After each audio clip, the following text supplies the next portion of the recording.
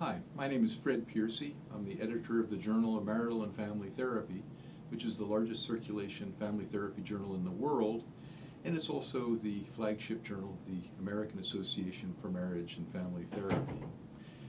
JMFT reflects the best in our profession, but it also moves our profession forward with rigorous and meaningful scholarship, articles that make a difference.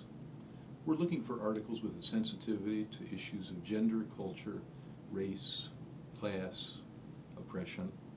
We're also interested in knowing more about how family therapy works with major mental health disorders and also a wide range of client populations.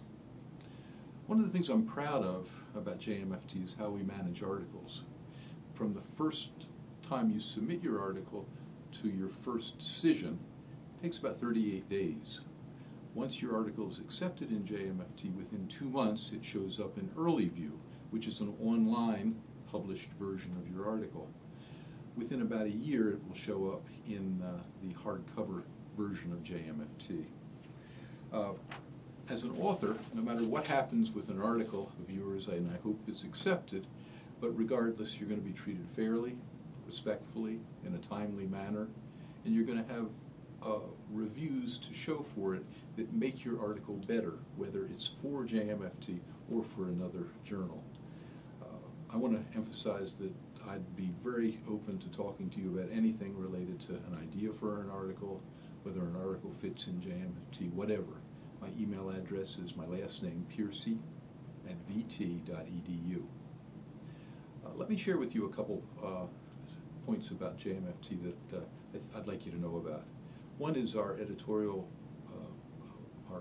board is second to none. They're experts in the field, and they go the extra mile in terms of the reviews of the articles that they get, and you'll see that as an author. I'd also like you to know about our doctoral apprentice program, which is doctoral students have an opportunity to be the fourth reviewer on a particular article. If they show an interest in doing that, their review would be then also, they'd be mentored in the review process by a faculty member at their university. So it opens them to learning a little bit more about the review process.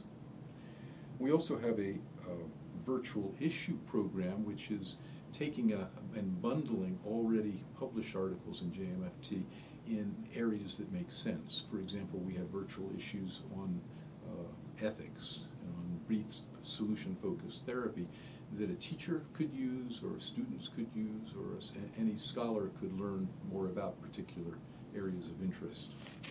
And finally, we have a video abstract program that involves authors having the opportunity to make a video podcast, kind of like this one, where they talk about the backstory of an article, give us an introduction to that article.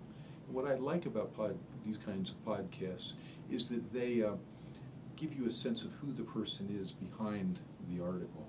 And the podcast would be right next to where you would click to see the article on the website for JMFT. So in closing, our goal is to make the Journal of Marital and Family Therapy the best journal it can possibly be. We need your help in that, though. I hope we get your best work submitted to JMFT. I would love to receive something from you.